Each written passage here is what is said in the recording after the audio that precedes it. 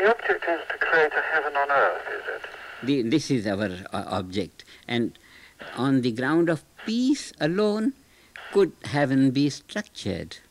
Yeah. So this is our first ground level achievement, world peace. And the knowledge warrants that. It offers that thing.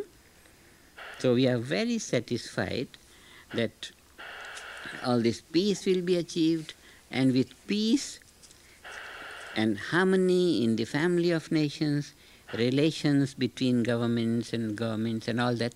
So there will be not much diversity. There will be diversity, but well united, like the galaxies, but well united in one ever-expanding universe.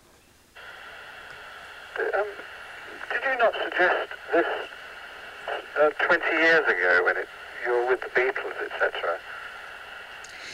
That time, these scientific researches were not done on the collective basis.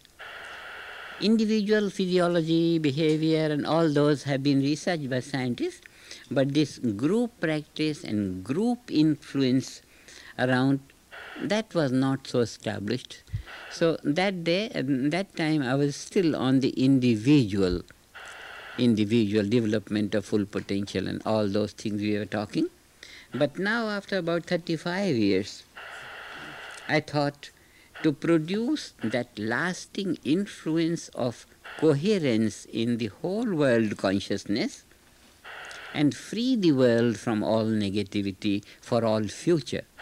Yes. This is our latest.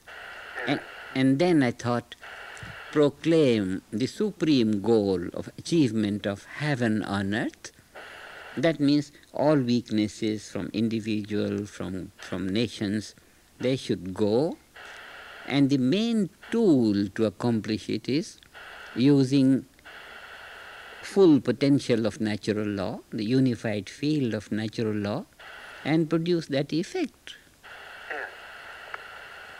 So this producing the effect has made it absolutely possible to achieve the heaven on earth, which then, from this ground of natural law, doesn't seem to be far away.